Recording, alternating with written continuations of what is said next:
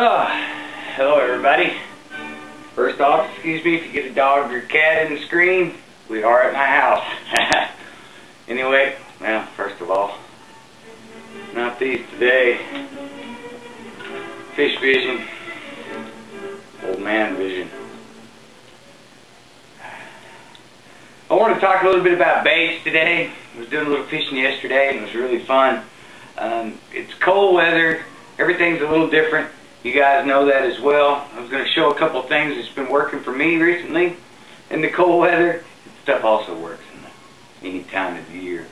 My mainstays are usually these chatter frogs, which is wonderful bait. It's name brand. I hate to use one, and they're so changeable. You can do so much with them. And a jerky jig, it's the same thing. Pretty much it's the same style. It's got a spoon on the front, which is adjustable, which is what I really love about it. And you can change these things into 100 things. I mean, when you buy them, they come with little skirts to change them. And I'll tell you what, they're very versatile, and the fish love them. I catch so many fish with these things. And you can change them up all with the little bend of your needle nose or your deep hooker. You know, you can get a little depth by turning your fin forward, you know, or up or down. Changes your depth of water. I mean, it's just basic hydronics.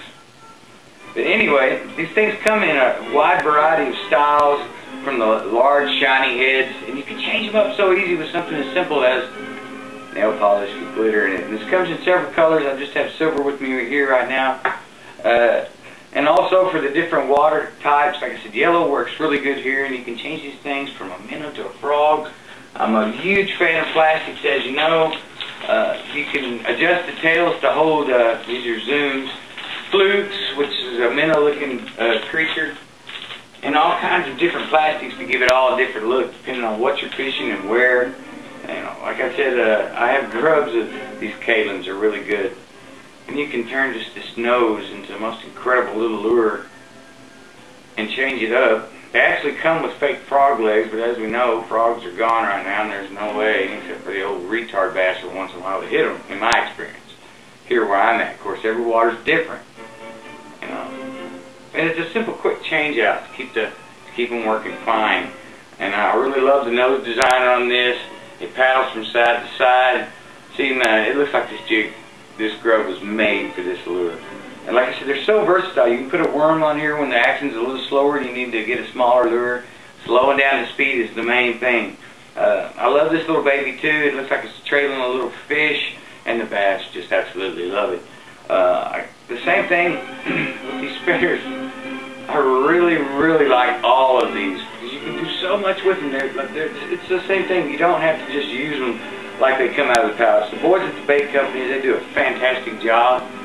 But you know what works in your water. Everybody does. You know what catches fish.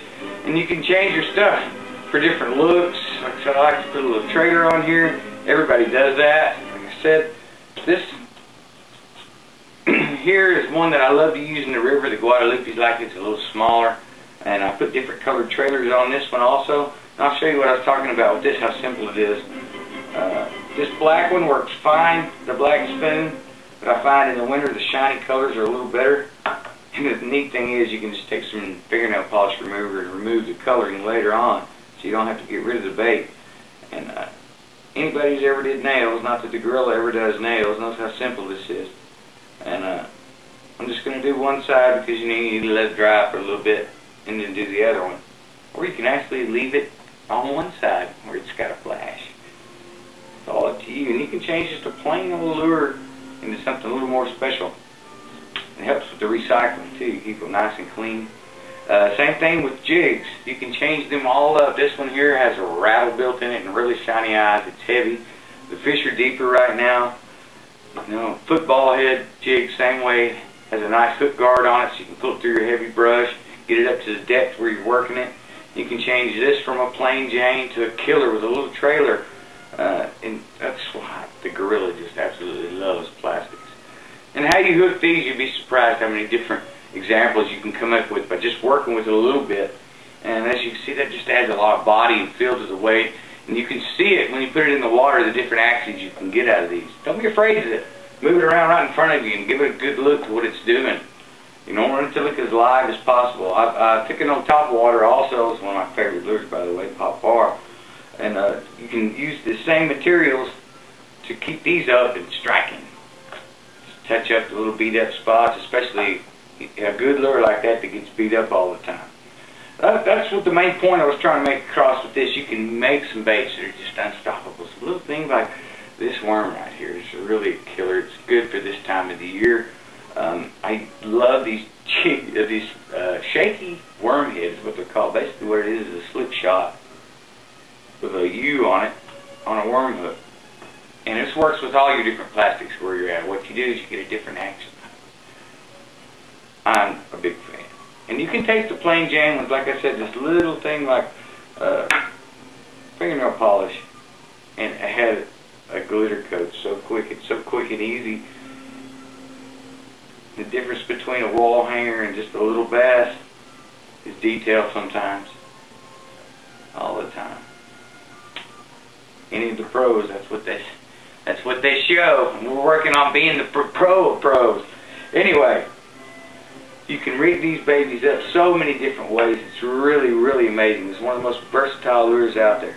These lures are really good at this time of the year because you can change the speed on them and get them to your different depths. Like I said, these paddle nose lures, you can also adjust the spoon in the front to get a better wiggle and a better shake out of them and get them the altitude or the depth changed to what you're trying to fish for. And you know, once you've thrown a couple times where the fish are at. Like I said, it depends if I'm in the creek, the river, or the lake.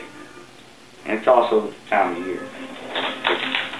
That's why plastics are my favorite. Boy, I'm ready to break out something like these big babies later in the spring. It's a little early for that now, but that's not the point I was trying to get to you today. These are my winter baits. I can carry this little pack on me, put on the waders, and back in the back I am. This one caught about 5 fish yesterday. It's just amazing. The fish love it. You can change the trailers out. Like I said, it's a seasonal bait. They come from the factory with these skirts like this that you can add and change them from frog to bug. And use your imagination. You look at it and think, well, that really looks great in the water. That would look great with this. You know, this a bag of craws, little fake crawdads. It's one of my favorite baits. You know, just a quick tug and it's a backwards running trailer. You know, of course, I would put a skirt on this, and this is one of my favorites because it's also a rattle. You have a rattle in there. It's got I plugged the back up with a little BB to make my own. Anyway, as you can see, you don't have to just be stuck with the stuff they give you at the factory. You can always make the stuff better or save a little bit. Either way, it's fun to get in there. You feel hands-on. And when you're stuck inside like today, it's really cold out there. It gives you time to work on your tackle and get ready for the spring. It's very important to go through it and make sure all your hooks are sharp. You don't have the old rust. Throw out the stuff that's no good. Stuff's been sitting in the garage since last season. You want to get it out and go through it real good. It'll help so you don't miss the big one when you got over there just because of some hook issues. Now, these guys here say I should just hang up and go fish, but I say get up, get out, and go fish. Cut.